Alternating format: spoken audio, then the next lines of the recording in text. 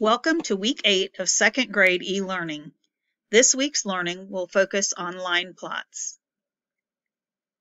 Line plots are used to represent measurement data. The data is displayed over a number line, which may not always start at 0. One X is made for each piece of data. Also included in the display should be a title and a label showing the units used to measure. The 3 steps for this week's learning are shown. Make sure your child feels comfortable with the learning in Step 1 before moving on to Step 2, and comfortable with Step 2 before progressing to Step 3. A few weeks ago, students completed a week of measurement. In Step 1, students will use that prior learning to measure objects to the nearest inch or centimeter. The 2 tasks included are measuring pencils and measuring ribbons. Both tasks should be saved for Steps 2 and 3. The data from Step 1 will be used to create the line plots in Step 2 and to answer the questions in Step 3. In the game for Step 1, students will cut apart the boxes and place the measurements face down in a pile. On each turn, draw 1 card from the pile. Both players try to find an object with that length. The first player to find an object with that length earns 1 point.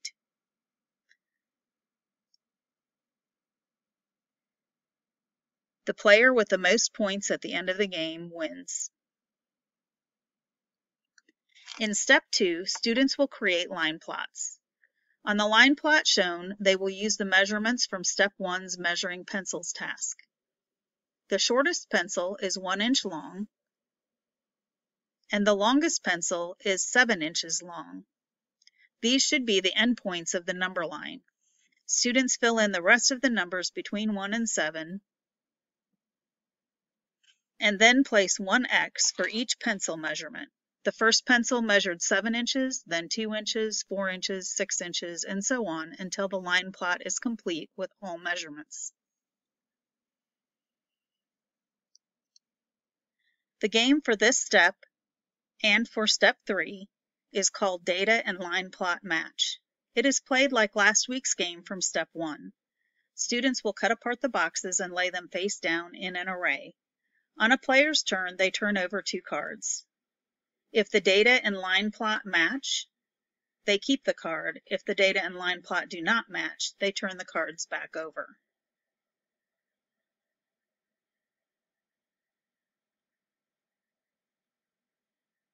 On this turn, the 2 cards match. The data matches the X's that are on the line plot, so the player gets to keep those 2 cards and take an additional turn.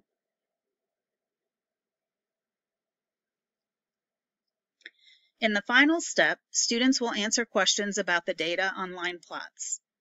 What is the length of the longest pencil? 7 inches. What is the length of the shortest pencil? 1 inch. What is the most common pencil length? 4 inches, since most pencils measured 4 inches long. How many pencils were 2 inches long? For this question, students need to count the data points 1, 2, 3, 4 above the 2-inch measurement. To practice using the new learning in real life, let your child measure things around the house and create a line plot to display the data. Then come up with questions to ask about the data. 2 examples are given: measure shoe lengths to the nearest inch or centimeter, and the lengths of family member names. Also included in this week's packet is a fluency game. This week, students will be working with even and odd numbers. The first card shows 11 ducks. After pairing the ducks up in 2s, there is 1 duck left over. This makes 11 an odd number, so that card is given to Farmer Odd.